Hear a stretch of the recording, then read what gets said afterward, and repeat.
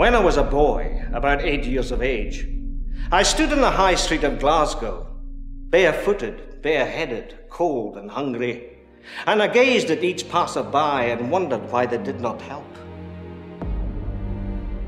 My aim is to remove a number of children who are at present in workhouses.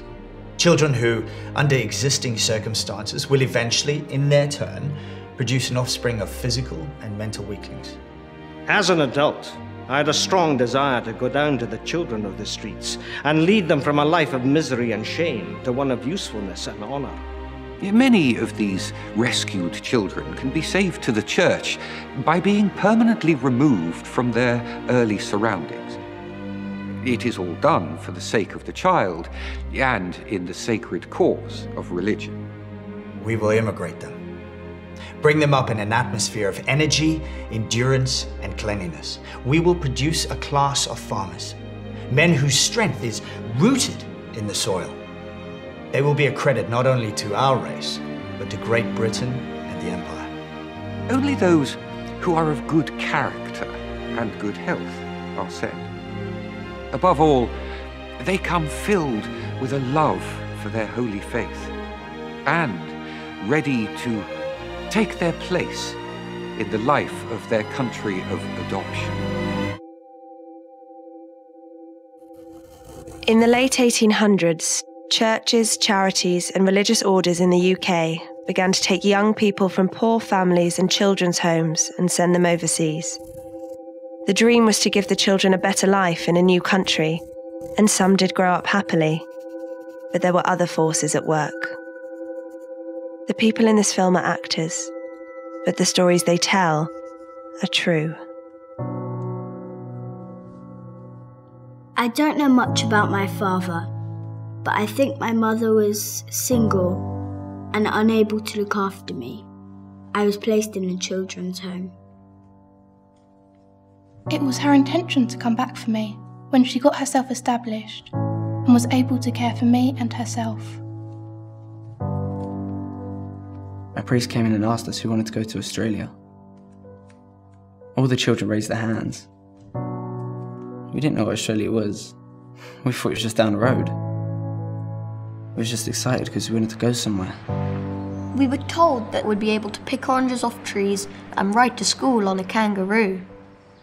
I remember someone coming into a room and calling out my name. I don't remember ever being asked if I wanted to go, but the next thing I knew, 8 of us from the home were chosen. We were all lined up in groups. One girl was mixed race, so she was taken away. It was called the White Australia policy.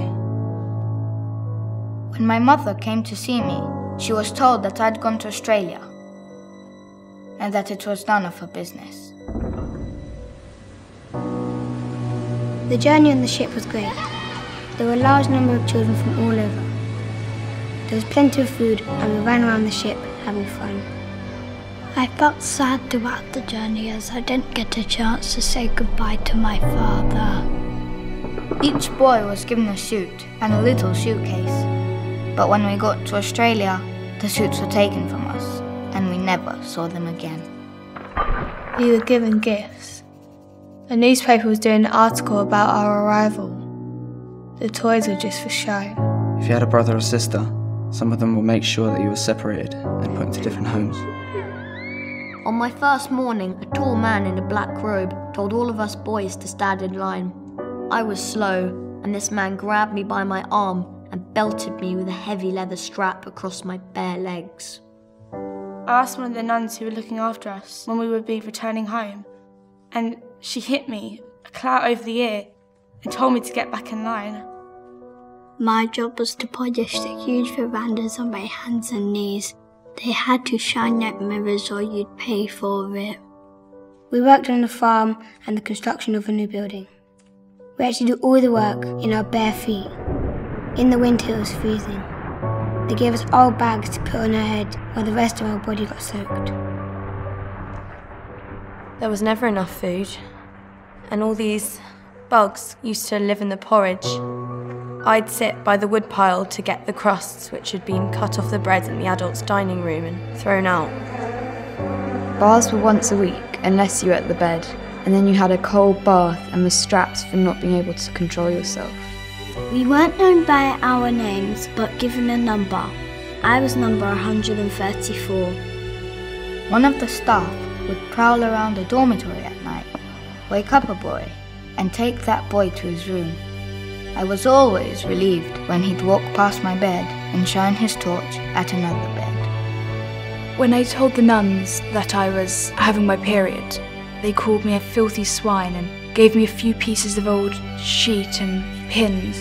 We're meant to be under the care of the Australian Child Welfare Department.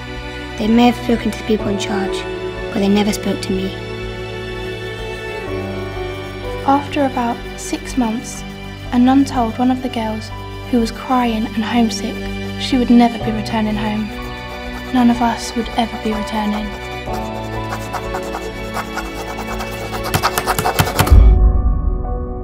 Over 100,000 young boys and girls were sent to countries across the British Empire and the Commonwealth. The very last group of children was sent to Australia in 1970. The people who set up these child migration schemes began with the best intentions. But within these churches and charities that no one thought to question, there were men and women who abused their power to take advantage of the vulnerable young people who were sent to them. I lost my identity when I arrived in Australia. I've been searching for answers all my life. Why were we sent? Have I family? Who gave these people a right to break up families and ship them thousands of miles away from their homeland? I know I'll never find proper answers. I try to put my past behind me where it belongs. But the memories never leave me. I have nightmares every night of my life.